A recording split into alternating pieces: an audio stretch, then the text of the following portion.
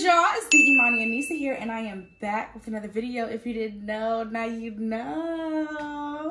I stay out the way. I wake up, I gotta pray, yeah, yeah. There ain't no other way. Then I'd rather start my day, yeah, yeah, yeah, yeah. Cause without you, I start doubting myself. And I realize I just need your help, and all I want is to get better. So today, as you can see by that title, we have something going on, okay? I get so many questions about how to thrift, what to thrift, how to look, what order should we go in. And today, your girl is gonna give you the answer, okay? But before we do that, pump your brakes, okay? You need to make sure that you, number one, subscribe. Number two, click that like button. Number three, click that bell notification so you know when your girl posts another video. To all my new subscribers, hey, I promise we will not disappoint over here, baby. We will have a good old time. Thank you for subscribing, and let's get into this video. Okay, y'all, so I have about 9 tips for us, tips and tricks on how to thrift, y'all. Again, I get so many questions about how to thrift, what to thrift, where to look, what Goodwills to go to, should I even go to Goodwill? And today, your girl has the answers. Consider me your thrift guru.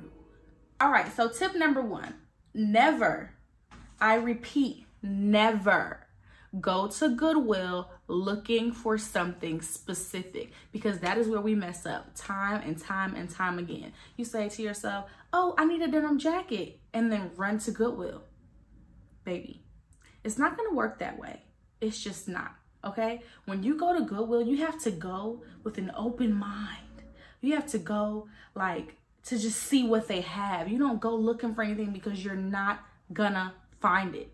I repeat, you are not going to find it. It never works out that way. You may find something similar, but baby, you will never find what you're going there looking for.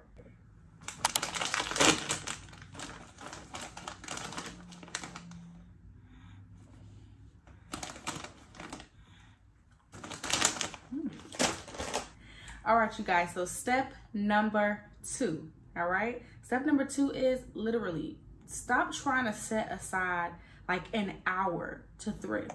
You need about 5. Tell them, Journey, say, I need about 5 hours. Why do you need 5 hours? Especially if this is like your first time thrifting, you need 5 hours. You need an hour to just skim around, see what the color of the day is. You need to see, you know, what you can see from where you're standing at the front door that you know you want right then and there. You need to figure out what your favorite item is, right? All that might take about an hour. And to also find the place you're going to. You need to figure out where you're going and what you're doing. But you just set aside 5 hours of time because it's gonna take a long time. I try on stuff at the thrift store. I skim everywhere. I look everywhere. So you're gonna need that time, you guys. Like, that time is so pertinent. And you may not use all those 5 hours, but just set aside 5 hours of time. Don't try to go on your lunch break. Don't try to go when you only have an hour window. It's a waste of time. Yeah, no. Tell them, no. Tip number 3, y'all, bring some music. You're gonna be in there for a long time. You need something to keep you upbeat, get you excited, get you wanting to keep thrifting, making you feel cute so you know what you could visualize when you walk to the club with your girls, when you go to work, when you go here, when you go there. You need to be able to see it. You gotta see it to believe it. So putting on some music in your ear, y'all, will definitely keep you hyped and ready to keep going during this 5-hour journey you're about to be on inside this thrift store, right? One more. Here's one for your hand. Here's another for your other hand. Journey's eating the Power Curls by Lesser Evil. Good. Tip number 4. You must eat before you go to the thrift store. Do not, I repeat, do not go to the thrift store for 5 hours and you ain't ate nothing. Because you are going to be ready to go. You're going to get hangry. You're going to have an attitude. You're going to want to knock somebody out for being in your way for too long, y'all. Just eat. Grab yourself something to eat on the way there. eat at home, make your little snack maybe to bring with you while you're there. You might not want to do that because you're touching old stuff and stuff that's like not been washed. But y'all, please eat. Make sure you eat while you're there, because if you don't, you're gonna starve. All right, tip number 5. This is one of my number 1 tips, okay? Tip number 5 is wear comfortable clothes. But not only wear comfortable clothes, wear clothes that you can try on clothes over. Okay, Goodwill, if you're going to Goodwill's thrift stores, their dressing rooms have been closed since pandemic. They have not opened them back up. Don't think you're going to go to a Goodwill and find yourself a dressing room to dress in. It's not happening. You're going to find yourself a mirror. You're going to wear leggings. You're going to wear a t-shirt. And then you're going to try on your stuff in the mirror inside that store in front of everybody. Yes. That's what you're going to do, because we don't waste money around here. We're not going to go buy stuff and then not take it back and it don't fit. And now you got to give it to your cousin Shirley because she's smaller than you. Or give it to your cousin Esther because she's bigger than you. Okay, we're not doing that. Okay? We're not doing it. Just put on your leggings, your thinnest pair of leggings you got. Put on a shirt, a thin t-shirt, and try on your clothes while you're in there, right? Or put on some biker shorts. That might be a better option. Put on some biker shorts. Put on okay. Put on some biker shorts. Put on a thin t-shirt, y'all, and get to trying on your things, okay? Don't play with yourself like that. My eye? You see mommy's eyelashes? No. You want some? No. Tip number 7, y'all. This is gonna save you like a lot of heartache in the thrift store, okay? Ask the store clerk, ask somebody that works in there what their restock days are. What day do they get their shipment in, right? You want to know these things. Why? Because that is the day and that is the time you want to go up in there. You don't want to go in there, if they get their shipment on Wednesday, you don't want to go in there on Friday expecting to find some fire stuff. You might. I do a lot of times. I don't really know the shipment days, but it will benefit you to go. You sharing your snack? Yummy. It will benefit you to go on the day that they drop their stuff on those racks. That's when you're going to get the most bang for your buck. That's when you're going to see all the exciting things that they have to offer. Go on those days, okay? Make it happen. Tip number 8, y'all. Different locations have different things, okay? And right now we're talking about Goodwill, right? If you go to a Goodwill, let's say you live in Atlanta, and you go to Goodwill in Buckhead, right? You're going to find some nice quality things. Why? The rich people live there. So you can almost bet your bottom dollar that they are just throwing stuff away. Right. That they are just throwing stuff away. You're bound to find your name brand, nice looking, brand new stuff at that Goodwill, because they don't care about that stuff. If you want to find good designer stuff, I suggest you hit up all the Goodwills in those areas where in those areas where rich people live, right? Where people with money live, with status, because you're going to find those nice bags, those name brand vintage bags, y'all. You are bound to find vintage things in the richer areas, and I promise you, I won't steer you wrong. I know what I'm talking about, okay? If you go to like a more urban area, you're going to find your stuff from Fashion Nova that still have tags on it. You're going to find your stuff from Pretty Little Thing that have, y'all, I found so much Fashion Nova, so much True Religion, so much Polo, so much this, y'all, with tags, fresh, brand new. My last tip, right? Think of Goodwill shopping or just thrifting in general like a game. Like, it's literally a game. You're going in there. It's like hide and seek. Like, ooh, what can I find? Oh, I didn't see that. Oh, I found this. Ooh. And you might not even, like, want to buy everything. But I'm telling you, y'all, like, you are bound to find some really great things that cost so much money. While you're at the thrift store, pull out your Google. Pull out your phone. Why? Because when you find these brands, you're going to want to look it up and see how much it's worth, and see really how much your closet is looking, okay? How expensive that closet is looking, because I'm trying to tell you, Goodwill and thrift stores be having some really good stuff, and a lot of people sleep on thrifting because they're ashamed. Oh, I don't want to go in there. It's dirty. People wore it. It's for poor people. No, it ain't. Okay? It's for people that like a nice bang for their buck that also have style. If you thrift, you have style, and that's just what I think. Why? Because you could take something from nothing. You take somebody's trash and turn it into treasure. Okay? Now I want to give you guys the 8 steps to how I thrift, right? I have a system. I have something going on here, right? And I go by this method every single time I go into the thrift store. Here they are. Number 1, FAVS first. Repeat after me. FAVS first. Well, when you go into a thrift store, or at least for me, when I go into a thrift store, I like to go to what I think are my favorites first. That is the bags and that's the shoes, okay? My 2 favorite things. I love me a nice bag and the girl love me some shoes, okay? So that's where I'm going first. Why? Motivation purposes. Especially if you go when they drop shipment or when they're getting their new things or, you know, their new things out on the racks, you're bound to find something really, really great in the places that you love, and it's going to excite you to keep going, right? And you don't want people getting to it before you do, right? You might have came into the store with a few people you don't know, and you might see a bag, and if you don't go get that bag, if you don't even go over there to your favorites, you're not going to get none of the stuff that you like because you wasted your time going to places and some areas of the store that you didn't even like. For real, for real. So I prefer to go to my faves first. The shoes and the bags. If you like dresses, go to the dresses first. Now I'm going to tell you, stop sticking your fingers down your throat. Number 2, versatility.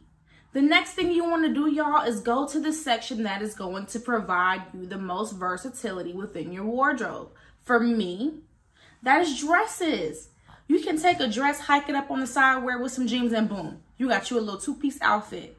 You could take a dress, tie it up in the front, and boom, you got you a shirt. You could take the dress, put it over your head, and now boom, you got a shirt with a hoodie on it. You know what I'm saying?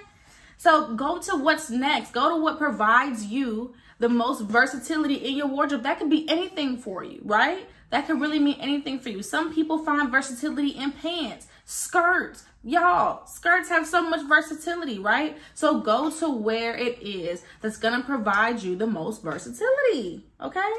Because you wanna, versatility means you got 10 outfits in one. Don't be foolish, just going in there and just getting whatever, right? You gotta be strategic. You gotta make sense, especially if you're on a budget. Girl, go. She over here having a meltdown. You don't have to be in my video. Okay, but if you're gonna be up here, you need to cooperate. You can't be doing all of that, okay? You gotta sit still and you gotta be a part of the video, all right? We're almost done. You asked to be in here, not me. Honey. Okay. Number 3, the third thing that I do when I go, after I've went to my favorites, after I did my versatility look, the next thing you're going to do is you're going to focus on,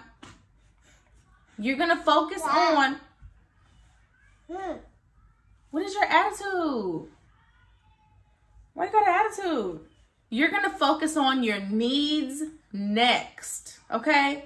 Next, you're going to look for the things that you need. You know if you need basics, right? You know what you need in your wardrobe. You know if you're missing like basic things like white tees, black tees, gray tees, sweats.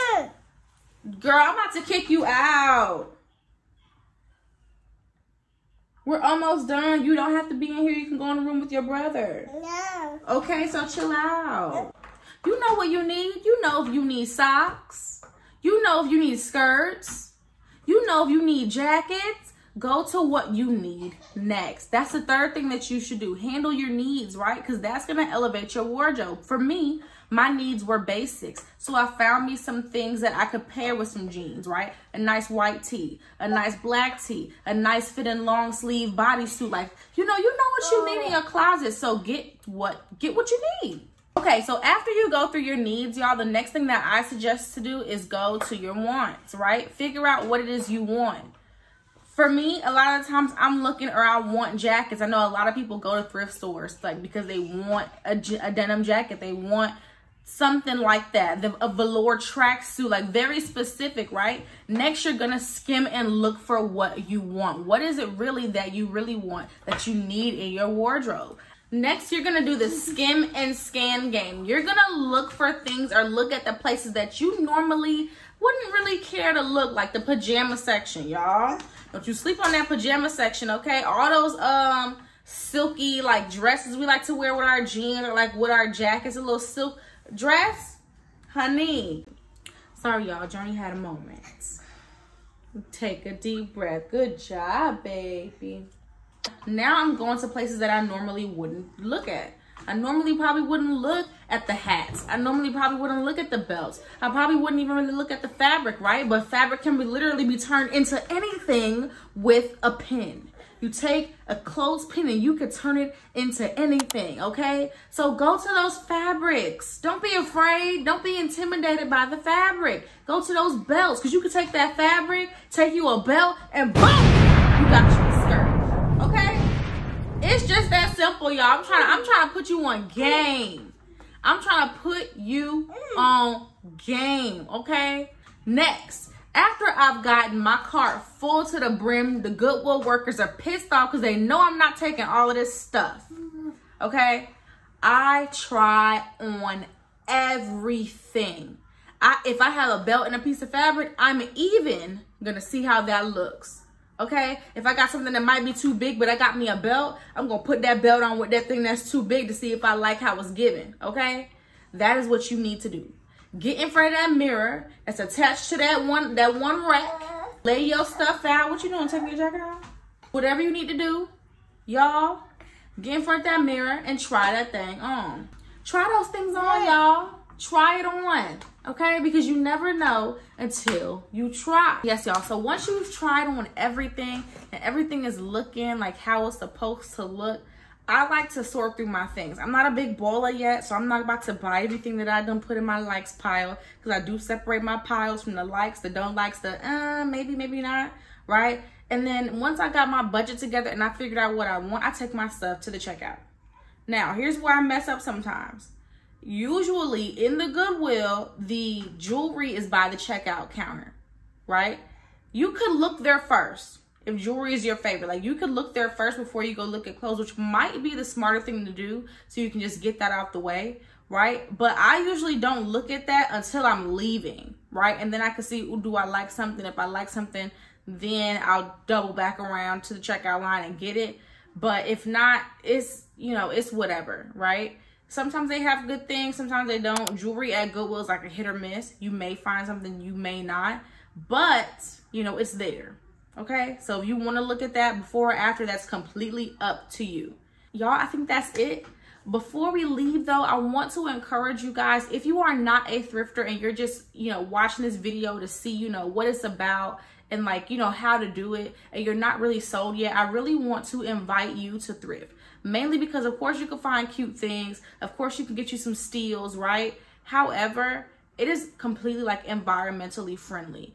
Being sustainable saves the earth every single time. Fast fashion has definitely destroyed the planet with all of the wasted clothes, the fastly produced clothes, they get wasted, the tags, all of that, y'all. So if we can just do us all a favor by protecting this earth and being sustainable, right? We don't always have to run to the Nova. They got it at Goodwill. We don't always have to run to the Lulu. They got it at Goodwill. Y'all, they have everything there, right? So thrifting definitely helps us and helps our earth stay beautiful, okay? So with that being said, thank you again for watching. It means the world to me. If you are new here again, hey, thank you for subscribing. If you're not subscribed, make sure you subscribe. If you are, make sure you like this video. Make sure you push that push notification button so you know when your girl posts another video. And that's that on that, period.